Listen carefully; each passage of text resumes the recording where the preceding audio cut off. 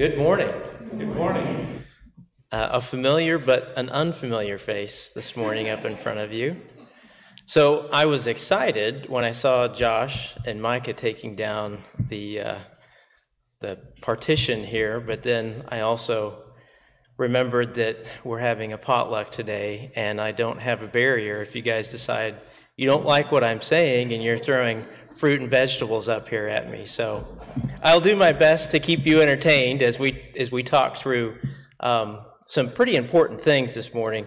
But most importantly, it's my hope and it's my goal this morning that I speak nothing but the truth to you and that you're edified by being here this morning.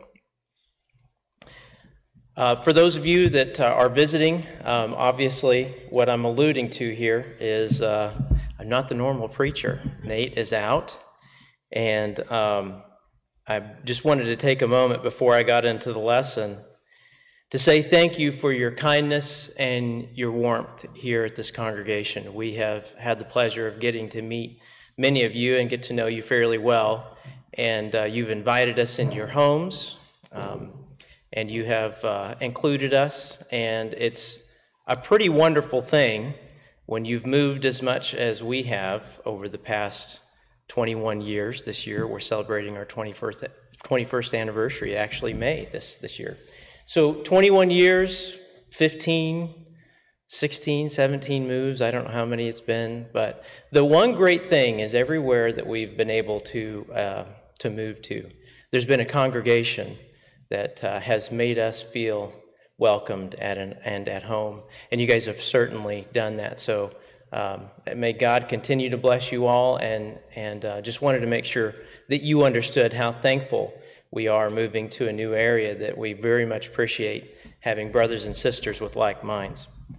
Also, while we're saying thanks this morning, I want to say thanks to Micah, thanks to Darlene and Josh. Thank you for setting things up. Most of us who don't do this every Sunday don't recognize and don't appreciate how much work goes into getting ready, and that obviously includes Nate as well, as he prepares every Sunday to lead us in thought.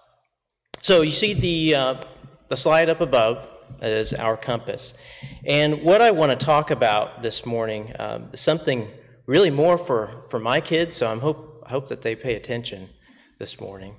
But it's a great reminder as well to all of us as we go through this life. There's a lot of things that can distract us, and so finding or navigating to the narrow path is a difficult thing. It is a very difficult thing, especially in the world we live in today. So since I was a child, I've had a love for exploring. Probably one of the reasons why we've moved as many times as we have. So I'm sorry to my wife for putting up with it, but she's pretty adventurous too. She's put up with me for a long time moving around.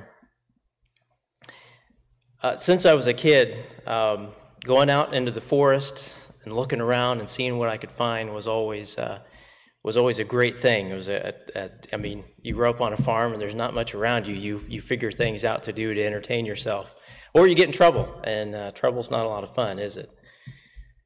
So what I'd like to do is I like telling stories, and I like being told stories. I think parables in the Bible are pretty fantastic things. So by no means am I telling you a parable this morning, but I'm going to set the stage for the rest of the lesson this morning.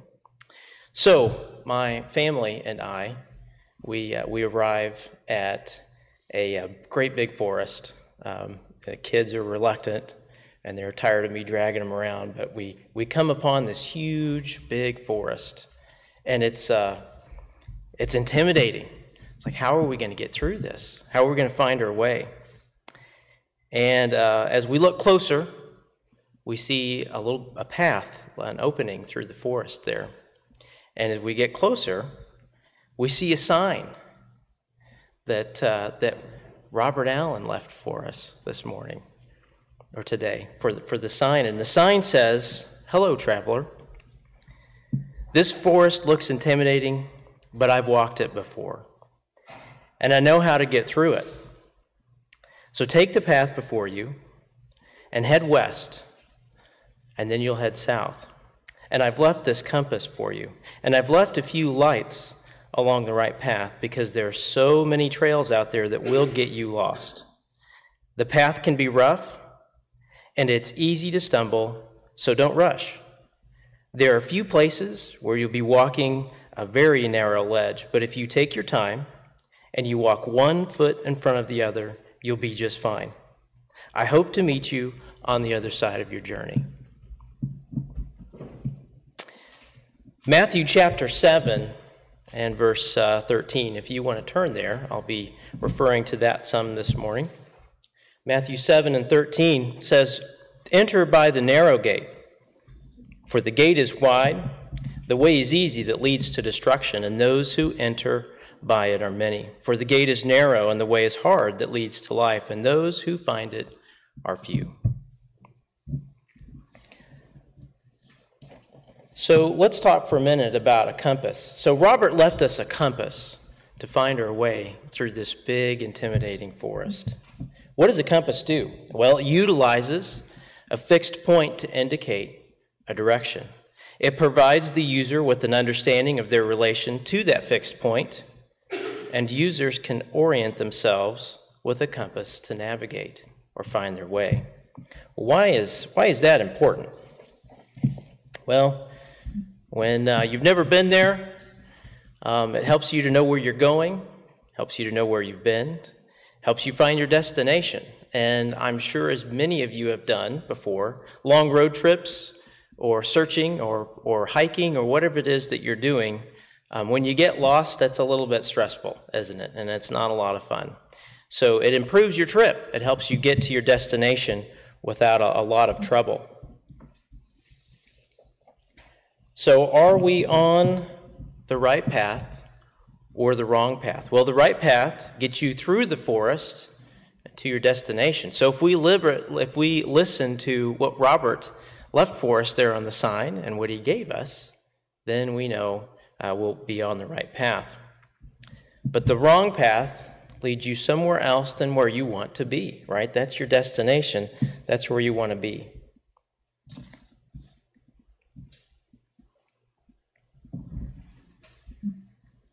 There we go. The narrow path is hard. It can be hard for some to find, many to follow, and it's difficult. I'm sure some of us have seen that. Those that are on the path, it's difficult for them to continue until they reach their destination. Some get lost along the way. So many things make that path difficult. And that's what I want to focus on this morning is what is our compass and how do we find the narrow path? Well, with that compass, we need something that's unfaltering, that's constant, and that's clear. Hebrews 13 and verse 8 says, Christ is the same yesterday and today and forever. Isaiah chapter 40 and 28 says, "Do you not know, have you not heard, the everlasting God, the Lord, the creator of the ends of the earth, does not become weary or tired. His understanding is inscrutable." Can you imagine trying to navigate a big, dense, dark forest that you've never traversed before with a compass that constantly changes? It would be difficult, if not impossible. There are many things that make finding and staying on the narrow path difficult, but I'd like to focus on really one. It's a pretty broad subject, but I think you'll get the gist. I'd like to focus on influence and who we allow to guide us and what we allow to guide us. There seems to be an almost infinite number of opinions, positions, and attitudes expressed by many. All those ideas represent forks in the road that lead to a wide path where no one is wrong, everyone has their own truth, and what seems to be okay changes from day to day. In Matthew, the 7th chapter, as we've already read in verse 13 and 14, Christ warns us of the wide path that leads to destruction, and he admonishes us to follow the narrow path that leads to life. And I do not believe that what's recorded in the next section of verses there in Matthew chapter 7 is happenstance. I believe he shares this warning with us on purpose. In verse 15, we pick back up in Matthew chapter 7. Beware of false prophets who come in sheep's clothing, but inwardly are ravenous wolves. You will know them by their fruits. Grapes are not gathered from thorn bushes, nor figs from thistles, are they? So every good tree bears good fruit, but the bad tree bears bad fruit.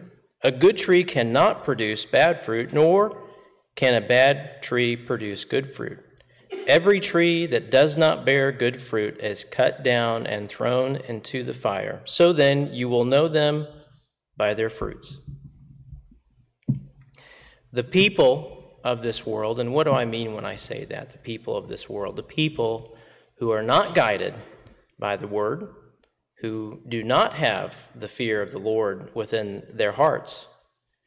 The people of this world may seem good-intentioned. In fact, some of what they're saying may be truthful. But we know how the deceiver works, don't we? He mixes truth with lies. And when you have no compass, you're guiding your own steps, and your path seems right to you.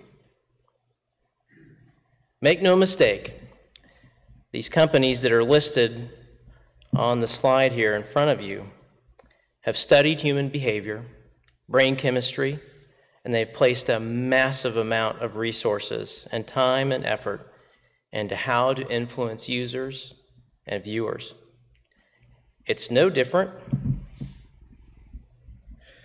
It's no different with the news. They use aggrandized titles and overblown stories to grab your attention, and then they try to hold it. So listen, I'm all about tools, and I'm all about progress and making things easier. It's one thing I learned working on a farm is that you work smarter, not harder. And in and of themselves, Twitter, Facebook, YouTube, the news that we watch, in and of themselves, there's nothing wrong with that. But we have got to be mindful of the message that's shared there. And we've got to be mindful of who has what agenda. And the folks, the news, the users, the influencers that are on these different social media platforms, they have an agenda. They have an agenda that leads to a personal end or their own personal desires. Judges, the 21st chapter and verse 25, reminds us that in those days there was no king in Israel. Everyone did what was right in his own eyes. It's a good reminder that today is not the first day or the first time that we've had people who want to do what they want to do. This problem we're facing is nothing new. Proverbs chapter 14 and verse 12 says, "There is a way that seems right to a man, but its end is the way to death." In this section of Proverbs, Solomon is comparing the righteous to wickedness in their choices. Make no mistake, God has an agenda as well, but is singly focused on our salvation.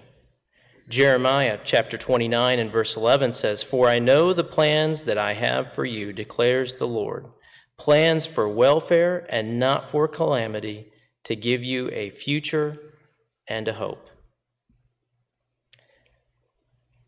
That's pretty wonderful, isn't it? And it should be comforting to every single one of us. I wonder if we got down to the brass tacks, as they say, if those influencers and those users, if that is their true motivation. The news that we watch, if that is their true motivation, that is recorded for us in Jeremiah chapter 29. Here's one question to ponder, to think about. When everyone's right, does that mean that we're all wrong? Let's think about the path and the forest again. A different path, or walking on your hands, or just sitting down and saying, I'm not doing the path at all. That does not get you to your destination, does it? So, for instance, we're sitting there getting ready to go down the path, and my son Arden, who is often likes to challenge things, and he likes to challenge himself, he says, Dad, I know what Robert said, but I don't think that's right. I'm going to walk on my hands the entire way. Or my daughter, who is famous for her cartwheels in the past. I don't know how many she did. One time it was like 100 and something in a row. I don't know how she didn't throw up. But she says, Dad, that seems really boring. Walking one foot in front of the other. I'm going to do cartwheels the entire way. Or you may have someone who says, they see another path and they say, well, this one's nice, but that looks better to me. Who knows? It might be fool's gold that's on the other end of that. Much of what we see is based in the here and now, with little thought to what's most important, our eternal resting place, our salvation, our soul. Conservation of the planet, treatment of animals, our veterans, equal rights, economic future. There are things that are important in this life. There are responsibilities that have been given to us by God in this creation, but none are more important than our salvation. So as you listen to these people on YouTube or Twitter, or you watch the videos that they put out, or what the news puts out there, I'd like you to think about that verse in Jeremiah 29. So your reaction to the scriptures here determines the path that you're on. And I know that seems like a fine line that I'm setting there, that you're either here or you're there. But that's the way it is with God. There is no half measures with him. So let's read through a few scriptures, and let's evaluate a couple of reactions to each of those scriptures. I'd like you to be thinking about this week. I know I certainly will be. Ecclesiastes chapter 12, verses 9 through 11 and 13. It says, in addition to being a wise man, the preacher also taught the people knowledge, and he pondered, searched out, arranged many proverbs. The preacher sought to find delightful words to write words of truth correctly. The words of the wise man are like goads, and masters of these collections are like well-driven nails. They are given by one shepherd. And the conclusion, when all has been heard, is fear God and keep his commandments, because this applies to every person. Those that are on the narrow path will probably hear that scripture and say, I will live based on truth and the fear of God, or in other words, respecting God and keep his commandments. The world, who's on the wide path, will probably respond to that by saying, I'm a wise man and you can't dictate to me what's right. John chapter 14 and 6, Jesus said to him, I am the way and the truth and the life. No one comes to the Father but through me.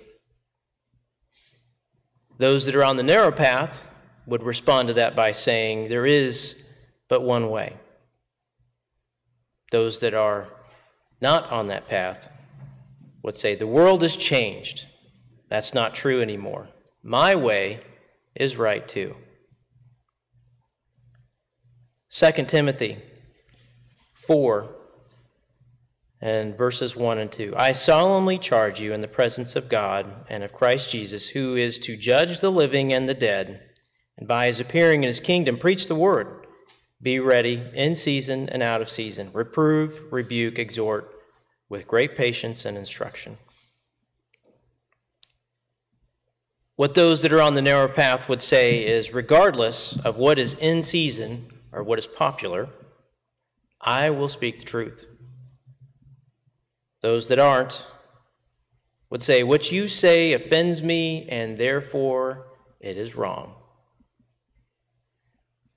Romans chapter 1, verses 16 and 17. For I am not ashamed of the gospel, for it is the power of God for salvation to everyone who believes, to the Jew first and also to the Greek.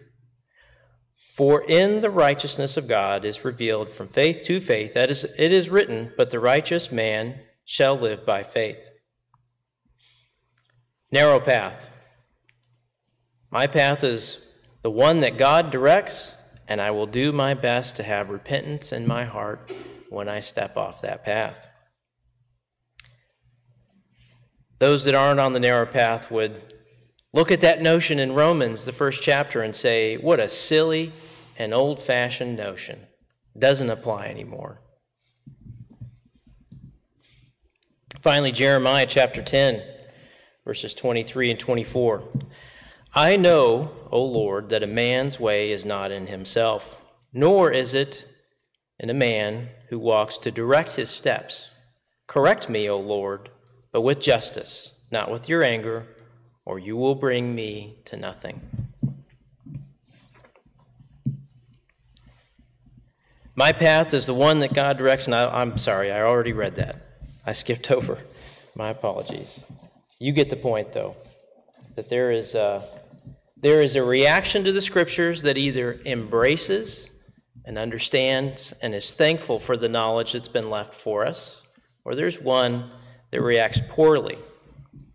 So with that, that's all very nice, Wes. You're giving us this lesson this morning, but we don't live in a bubble. We don't live just with God's Word. So what I'd ask is then, who in your life do you choose to direct your path? Do you choose the Word? Do you choose elders in the church? Do you listen to the preachers in the church? Do you listen to upright brothers and sisters?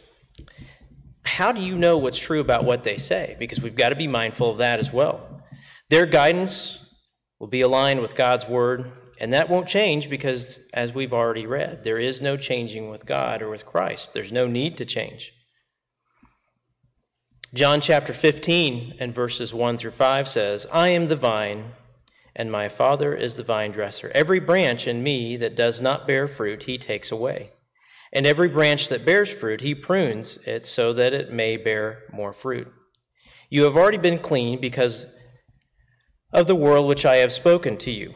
Abide in me, and I in you. As the branch cannot bear fruit of itself unless it abides in the vine, so neither can you unless you abide in me. I am the vine, you are the branches, and he who abides in me, and I in him, bears much fruit, for apart from me you can do nothing. So that's how you tell. You pay attention to the fruit that has been borne by those around you, and that's how you know who you should be listening to. The wide path, social media. Do you allow those influencers to dictate your path? Do you allow the news outlets? I'll tell you, this past election, I was paying way too much attention to the news, and it was getting me mad, and it was getting me frustrated, and finally I said, enough's enough, and I shut the stuff off.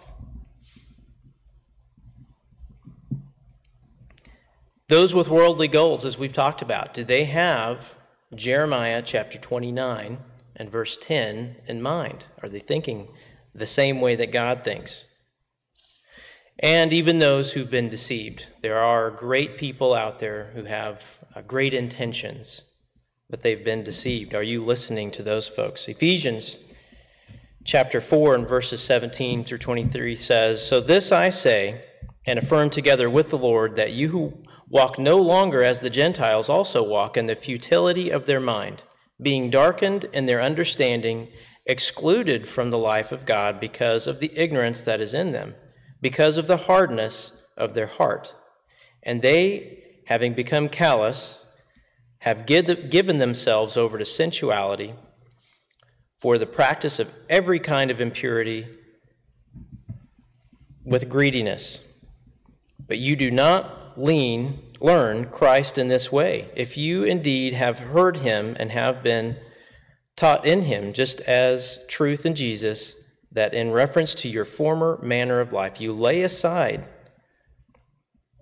the old self, which is being corrupted in accordance with the lusts of deceit, and that you be renewed in the spirit of your mind, and put on the new self, which in the likeness of God has been created in righteousness and holiness of truth. So how do you compare their words, and how do you know when they're not true? You have to compare them to what the Word of God tells us. Is it contrary to his word? Also, when anyone changes positions and can't give a reasonable explanation as to why that aligns with the Word, then you should look elsewhere for guidance. Last couple of slides, I promise. I'm almost done. For those of you that are suffering, I'm about to put you out of your misery. So how do I use my compass? It's a lot of scriptures, Wes. It's a lot of things to ponder. Well, let's get down to application, because to me, that's where it matters, is making application. So how do I use my compass? 1 Timothy 4 and verse 15 says, "Take pains with these things. Be absorbed by them, so that your progress will be evident to all." 2 Timothy 2:15 says, "Study to show thyself approved unto God, a workman that need not be ashamed, rightly dividing the word of truth." Psalms 119 and 15 says, "I will meditate on your precepts and fix my eyes on your way." Philippians 4 and 8 says, "Finally, brothers, whatever is true, whatever is honorable, whatever is just, whatever is pure, whatever is lovely, whatever is commendable, if there is any excellence, if there is anything worthy of praise, think about these things." Galatians chapter 5 and 22 says, "But the fruit of the Spirit is love, joy, peace, patience, kindness, goodness, faithfulness, gentleness, self-control. Against such things there is no law. Now those who belong to Christ Jesus have crucified the flesh with its passions and desires." So, how do I use my compass? The answer is you use your compass, right? You pick up the Word of God, you let it guide you, you let it help you make decisions. And talk to those who have walked the same path before you. As we started out the sermon talking about what Robert left for us, the sign that he'd already been through that forest and already knew the path. Godly family, friends, and members of the church, they will have your best interests at heart. And God's love demands that we help one another. We're all on this path through life. As the scriptures have told us, there are few who find the narrow path. Unfortunately, there are many who are directing their own steps and will continue to travel down the broad path until they reach a destructive end. But I won't leave it there. Here's the great news. Here's the great thing. God has an agenda. He wants everyone to be saved, regardless of what their disposition is, regardless of their socioeconomic status, regardless of what the color of their skin is. He wants everyone to be saved. And he gave his Son to do that, as Robert talked about this morning as we gathered around the table.